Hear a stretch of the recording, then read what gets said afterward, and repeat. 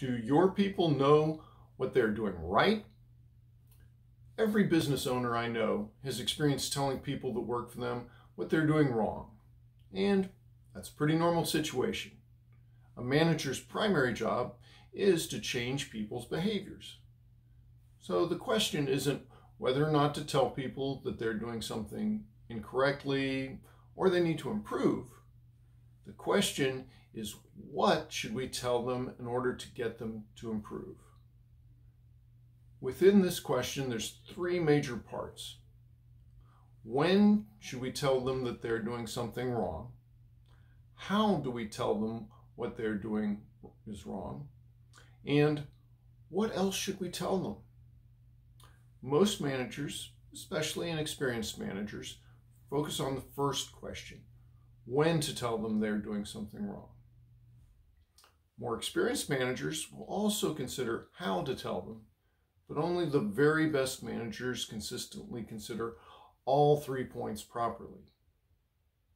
Now, going in reverse order, a critical point that is very well documented is that unless people receive between 5 and 10 positive points of feedback for every one piece of corrective feedback, they are far less likely to even consider changing their behavior.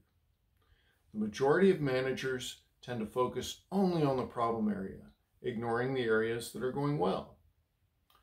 So clearly, with just a bit of extra effort to point out successes, a manager can greatly increase the rate of change in an employee's behavior.